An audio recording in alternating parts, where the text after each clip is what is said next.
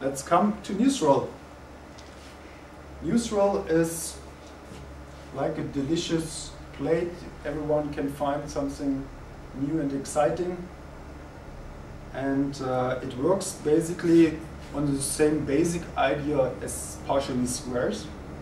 It evolves iteratively. So first, the measurement models are estimated, and then the structure model is estimated. And you see the small difference. A little brain is here. So what this means is, instead of using with partial least squares linear models, linear regression, we use artificial neural networks. And an artificial neural network is nothing else than a multivariate nonlinear regression model. This enables us to explore nonlinearities and explore interactions. And how this works, I try to give you an idea now how neural networks work.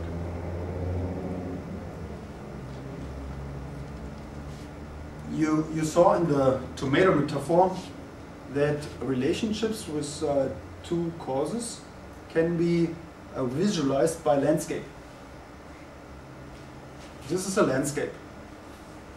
So you have your green bushes and the gray mountain. Imagine you can only see green or black. In this case, you would just see the bushes, just see the green ones, and you would not see the mountain. And that's a task a neural network faces. It sees only the bushes, which are the data, and the task is to estimate how the mountain is probably looking like. Yeah. How does it work? Let's look at that graph. So again, that are graphs of two causes and one effect. And neural networks consist out of neural units. This is one neuron. So one neuron produces a landscape which is kind of wave. And the steepness and so on, it is dependent on the parameter of the neural network. And if you add two of those waves in the right way, you achieve with this landscape. If you add more neurons, you achieve this. If you put 10 neurons, you get a more complex one. By adding many neurons, you can approximate every type of landscape. So what the method is doing is overlapping these ones and try to estimate how the mountains look like. And to achieve it with a low estimation error, like regression models is doing it. But you see probably there are a lot of spots which have no bushes, so it's a task which has to do in a sensible way.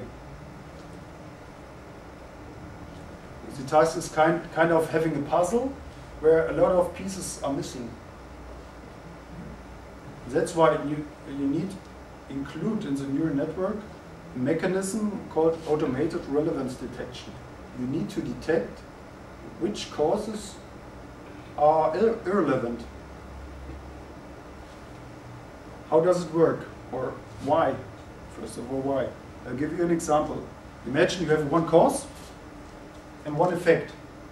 You have only a limited data set, only 3 respondents answered.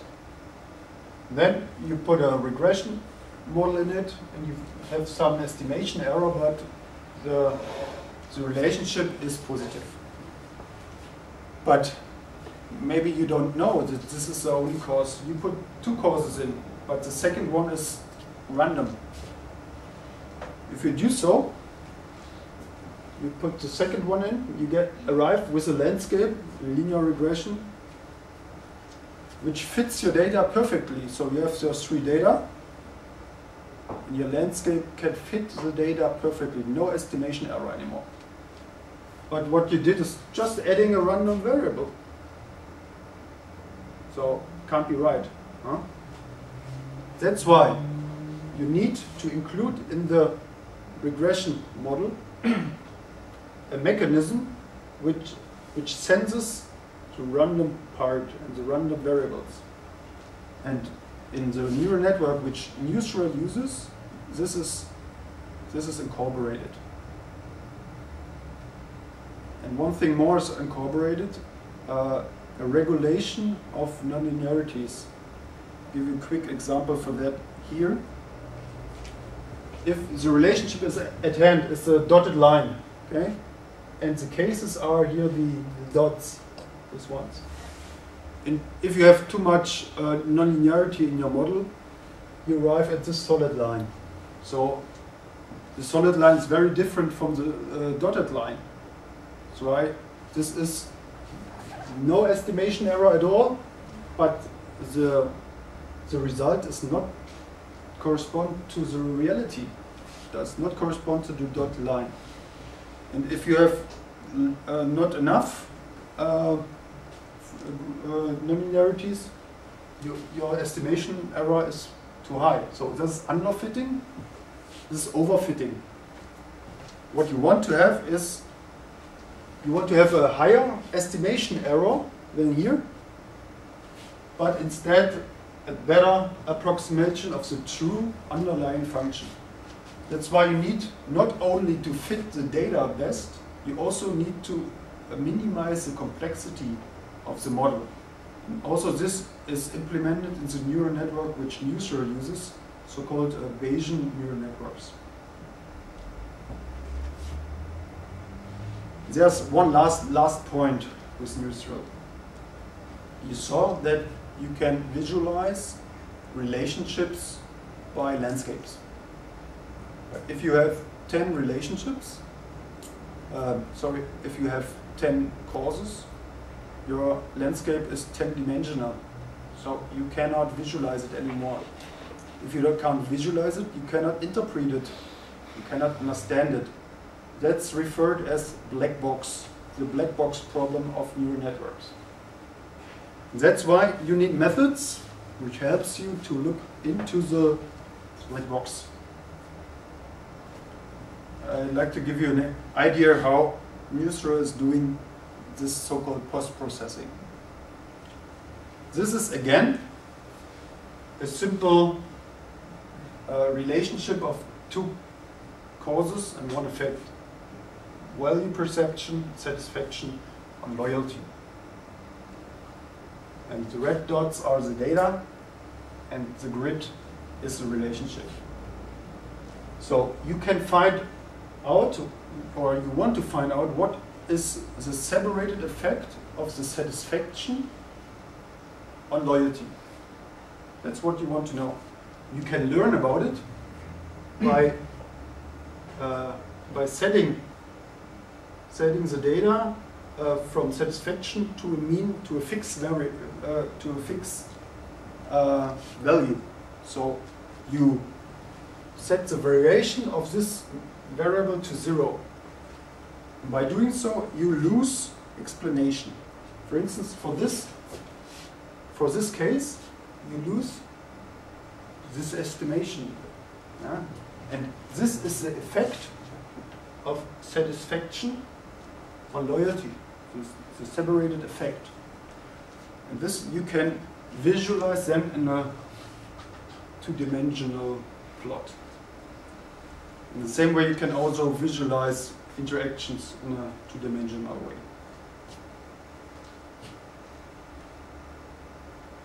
So let's summarize about NEUSREL. It is a quantitative method.